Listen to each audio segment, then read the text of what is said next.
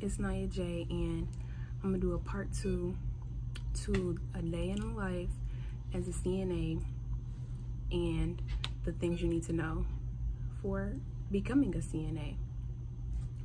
So this is my second day for the month because I'm PRN, so it's technically registry, so I only have to work a required 4 days a month. Since I'm in school, I had to decrease the amount of days I worked, but I only have to do 4 days, which is cool. I like that.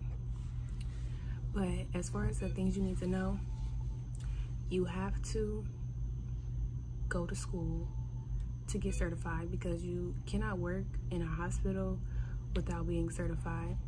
Some facilities do allow you to get certified through them, like on the job type of thing, but most facilities do not do that.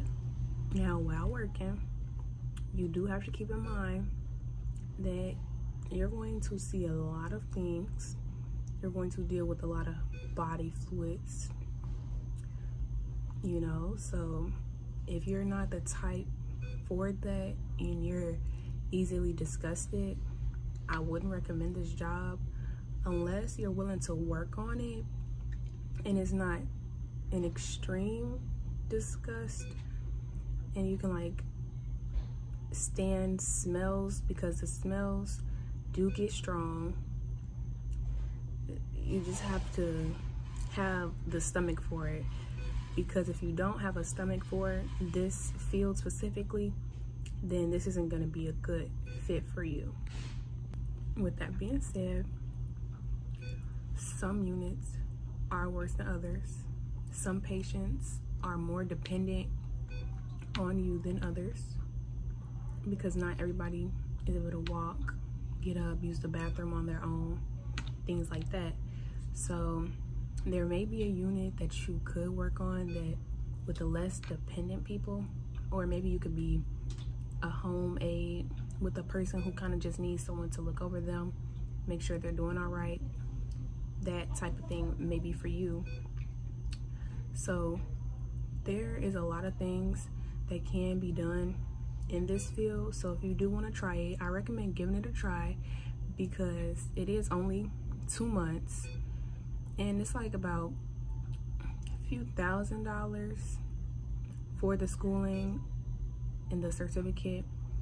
And then once you do go to school, you have to take a state test, and for each state it's different and there's different requirements. So if you do ever move and want to practice in another state, you're going to have to get certified in that state, unless the requirements are similar. Sometimes it can transfer, sometimes it can't.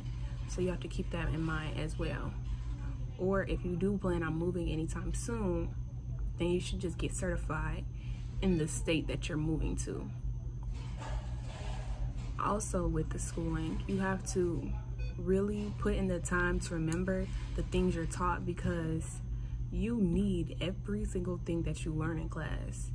Everything is important, literally, because you're going to use it every day when you begin to work. Schooling also comes with on-hand experience, like getting clinical hours. So in school, you get the hours with the school depending on the school, or you may have to go out and do it on your own. But getting the experience in clinical hours is key to actually understanding and developing your own skills. And for me, I had only used like the stimulation type of thing, so I would say I didn't really get the experience as in dealing with personalities of people and actually dealing with actual bowel movements or just real scenarios, because it was just a stimulation, it was just practice. So then when I actually became a CNA and was working, it was a little different dealing with people. So you have to also keep that in mind, because in school they only tell you so much about experiences, but some experiences are a make or break. It's either for you or it's not. You could deal with it or you can't. So it's one of those type of things that you have to really be prepared for, because every day you come in, it's not gonna be easy. Some days it's gonna be hard. Some days it's gonna be in the middle.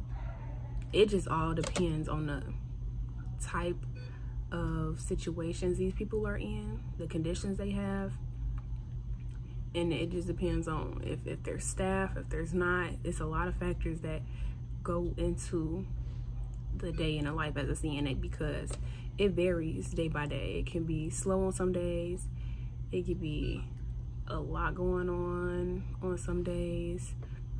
So it really just depends. So that's why when you come in, just have a clear mind and try to get through the day. And if you need help, ask for help. Don't be scared to ask for help, because you can hurt yourself in this job. When there's someone that's maybe too hard for you to lift on your own, get some help. Or if you don't remember how to do something, ask for help, because you don't want to get hurt or you don't want to hurt the patient. YouTube is also a good tool if you don't know something, because you can just look up a certain procedure that you have to do and watch the video, and then boom, you know how to do it. Because CNAs and nurses, the things you have to do are a little bit different, because nurses are obviously more qualified. They've had more schooling, so they can do more than what a CNA can do. So if you need any help with anything, look on YouTube and ask your nurse. Now, once you went to school, learned everything you need to know, and you get hired, it's going to be a whole process, background checks, testing to make sure, you know, no drugs in your system. You have to be up to date on your vaccinations, flu, COVID, because if not, you're not going to be able to work.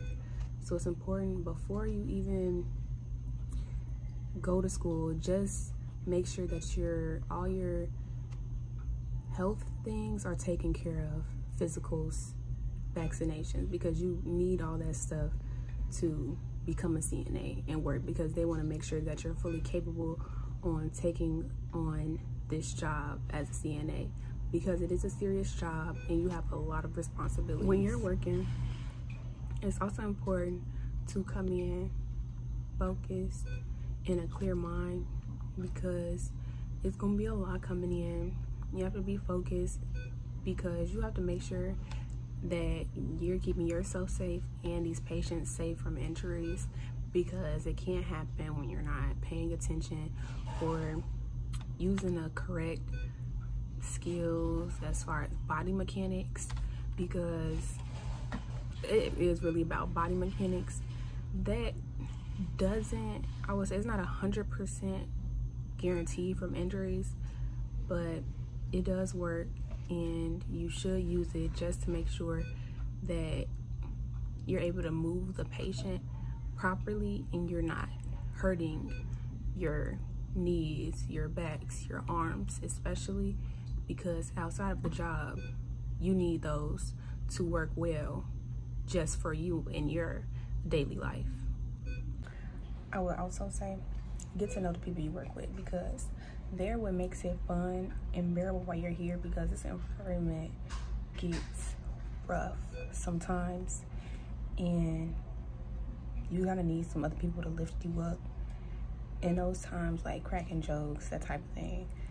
And then building that relationship, you guys can have talks, have fun, you know, it just makes the whole environment so much better when you have other people to talk to while you're at work. The shifts are also 12 hours, so you have to keep in mind that you're going to get tired. So if you need coffee, have your coffee. Anything that's going to give you energy, have it with you, because you're going to need that. Water, and just do something to keep you up and moving for those 12 hours. Some places like nursing homes do have just 8-hour shifts, so if you're more willing to do an 8-hour shift, you could do the 8-hour shift, but you're going to have to work more days during the week to meet your required hours. But if you would rather work less days, then you would work only the 12 hours.